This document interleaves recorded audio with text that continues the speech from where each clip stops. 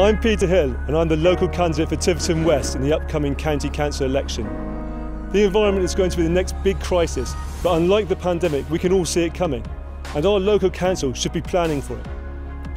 Mid-Devon has the potential to be a hotspot for renewable energy, yet at the moment only 9% of the energy we consume is generated here in the county. This needs to change. Our local council needs to ensure that all newly built commercial buildings are required to have solar panels fitted.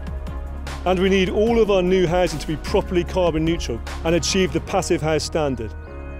In Exeter, where they have a successful Labour council, they have already achieved this. If Exeter can do it, we can do it.